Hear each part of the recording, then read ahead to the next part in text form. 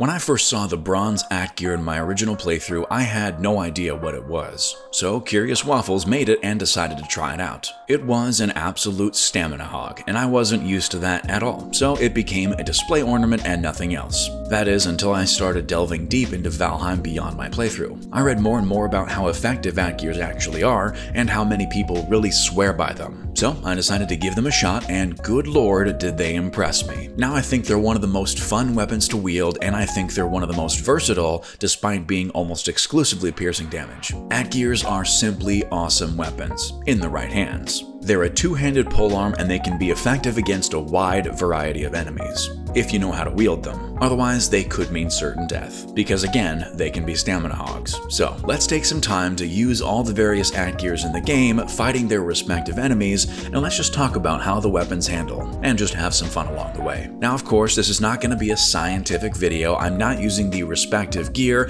I haven't changed my character's skill level, and I'm using endgame foods. This is just a general ode to Atgeirs and seeing how the weapon handles, how it actually stabs, how the whirly-twirly is, and just me appreciating the weapon in general. So take this video with a grain of salt, nothing scientific here, this is mainly just me having fun with Atgeirs. As you can see, we're starting out with the Iron Atgeir, and I enacted the event, A Foul Smell from the Swamp. We've got a bunch of Draugr and skeletons to fight. I brought myself to an open field to do this so terrain wouldn't be that much of a difficulty.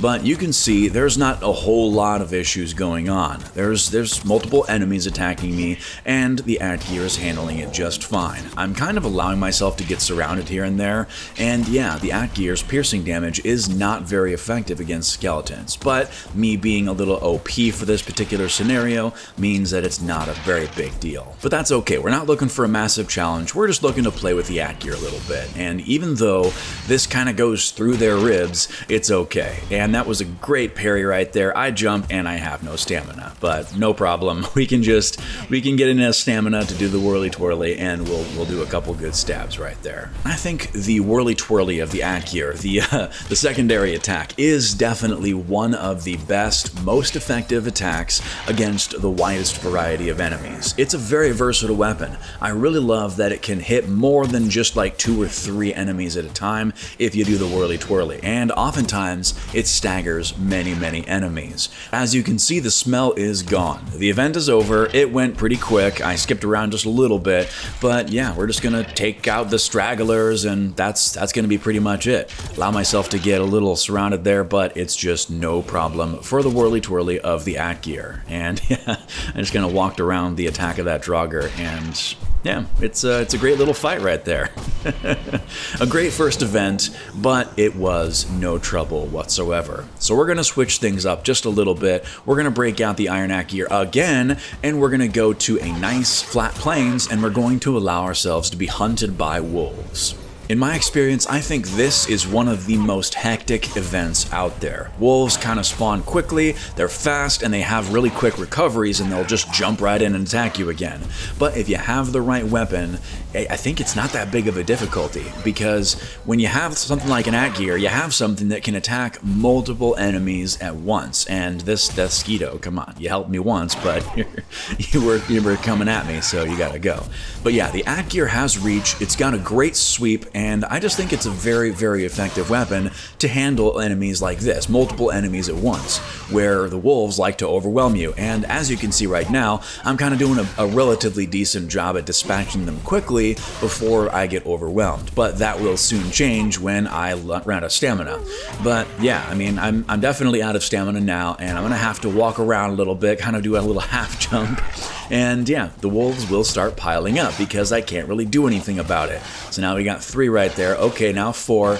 All right, I can use the swirl attack and everything's fine. They all get pushed back and they get damaged and often staggered, and it's just one of the most effective parts of the Atgeir. Definitely a fantastic secondary attack.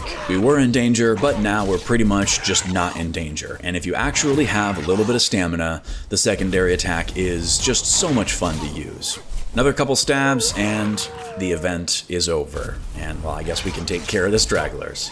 But that's pretty much it with this event. I mean, it was a lot of fun. It got a little hectic, but it wasn't too bad. So let's change things up and we'll create some absolute pure chaos. Not going to enact an event over here. We're just going to aggro as many Fulings as we possibly can.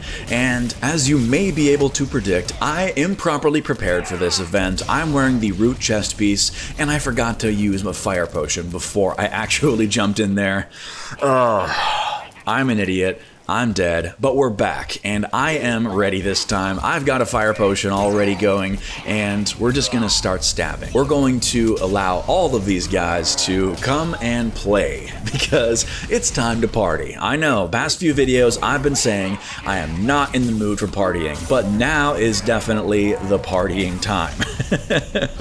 I felt like it would be fun to see what it would take if this weapon could actually handle an entire Fuling village. This is definitely a very dangerous scenario, and it takes a lot of patience, but it is doable. And as you saw, I did pop a bone mass. I am using the black metal Atgeirs, but with the proper gear, with the proper stuff, this is possible, and I'm going to show you that it is indeed possible. Well, not without significant effort, but we're going to have some fun with this. We're going to use a lot of the secondary attacks. We're going to ride some of them, and it's going to take a few potions, but we're going to have some fun. The Atgeirs can handle a situation like this if you remain as squirrely as possible, if you continuously try to walk around and you allow yourself to slowly regain stamina and not just constantly allow yourself to get swarmed. It's not too bad. Although I am not good at following my own advice, especially in post, especially after the fact. So I'm working my way through it, you know? I'm trying to work the problem. I'm trying to slowly gain stamina back, and we're slowly taking out enemies. It's okay. We're making do. We're making our progress, and we're not dead yet. Is that foreshadowing? I don't know. Is that? Probably not. Maybe? Who knows? We'll see. I'm slowly picking away at enemies. We're trying to gain some stamina and just pick them off one by one. That shaman is finally dead. I do kind of want to prioritize the shaman because while I do have a fire resistance meat going, you know, it's not great to be on fire, and that it is hindering. It does still hurt, and as far as the root hardness goes, it's really squishy to fire, even though I am wearing that potion. Wearing it? That's right, I just pour it all over my body. That makes sense. Yeah, Fuling Berserker raging, and we've got this Fuling alone, so we might as well just take it out while we have the chance. And yeah, these shaman definitely still just put shields on everybody, and that's a great incentive to get rid of them as well as the whole fire thing. But we've got a Deathsquito that joined the party, but I'm very resistant to Pierce. They're just not even a nuisance. They are below nuisance level. Now that Berserker is dead, and we can focus just lower to the ground because these guys are really short. And man, the world save little lag right there is never fun. But yeah, we've got some Fuling stragglers, and okay, let's take out this shaman. You will no longer be able to put shields on random Deathsquitos because you're dead. Fantastic. Much, much better. We got another one over here, and yeah, okay, you've already got a shield on you. Why are you trying to put another one on you? And this Deathsquito also has a shield, but it's okay. Block and stab. We're done. We did it. We survived despite the chaos. And I move back into the village and I take out the rest of the Fulings. This one on the roof over here, good old stabby stab takes that one out. And then we've got two in here, and I don't know, that one, even though I was on top of it, it didn't see me. But the other one did, and it's okay. I desecrate their altar as one does, and I take out the additional stragglers on these towers. It's great. We got one more down here, and the feather cape is just such a great item. But that's it. I dance in the center of the village, and the village has been conquered. But we're not done. I want to take out some Seekers. We've still got the Himanoffel left to play with, and so I found some nice flat space, created a little staging ground over here, and we're going to enact this event. They sought you out. I've never seen this event personally. I think it probably should be named differently. They sought you out? Okay. I think there's another event that says like the Queen sends her army or something like that, but I'm not sure. But this is the Seeker event, and it's pretty boring, to be honest. These Seeker broods, they're pretty much nothing, but they just sent like 1, maybe 2 Seekers at once, and I didn't have any trouble with this whatsoever. So what's going on here? This is, I don't know. Maybe the Seeker event is bugged.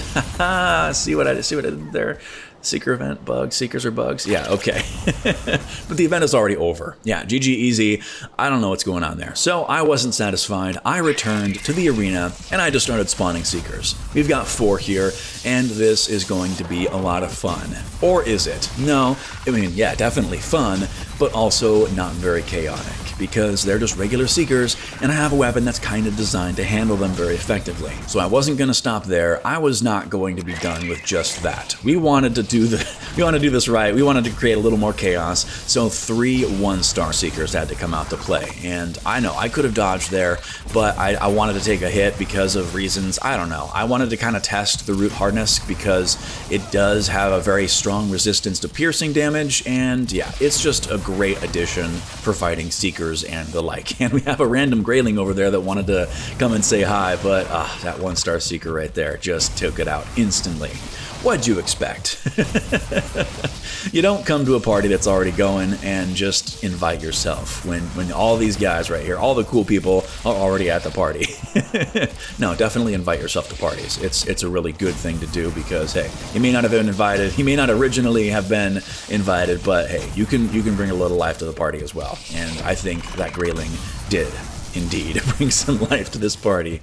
Yeah, weird little tangent right there, but those 1-star Seekers weren't that big of a difficulty, so I just brought out 1 2-star Seeker. Maybe I should have done 2, because this guy was really just easy, and it seemed like maybe I accidentally spawned a drunk 2-star Seeker, because this one can't seem to hit me at all. This one had previously been to a different party, and it was just pretty much just, I don't know what was going on there. It couldn't hit me, but that's it. Thank you all so much for watching. There's nothing scientific about this video. It's just me having fun with Atgeirs. And I hope you had a little fun along the way as well. If you did, let me know in the comments, leave a like, subscribe if you feel like it, and I will see you in the next one.